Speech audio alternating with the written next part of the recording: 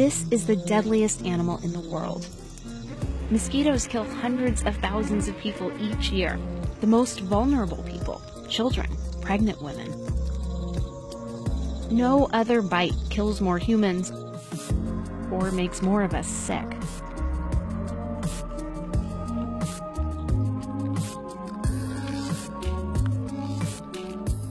So what makes a mosquito's bite so effective? For starters, they're motivated. Only females bite us. They need blood to make eggs. And a pool of water for their babies to hatch in. Even a piece of trash can hold enough.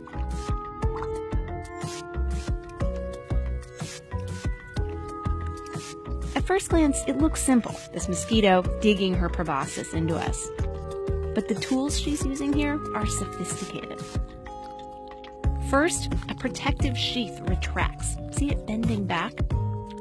If you look at a mosquito's head under a microscope, you can see what that sheath protects.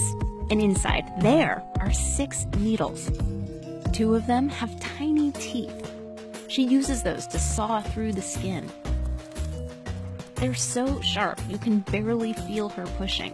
These other 2 needles hold the tissues apart while she works. From under the skin, you can see her probing, looking for a blood vessel. Receptors on the tip of one of her other needles pick up on chemicals that our blood vessels exude naturally and guide her to it. Then she uses this same needle like a straw. As her gut fills up, she separates water from the blood and squeezes it out. See that drop? That frees up space to stuff herself with more nutritious red blood cells. With another needle, she spits chemicals into us. They get our blood flowing more easily and give us itchy welts afterwards. And sometimes, before she pries herself away, she leaves a parting gift in her saliva. A virus or a parasite that can sicken or kill us. There's nothing in it for her.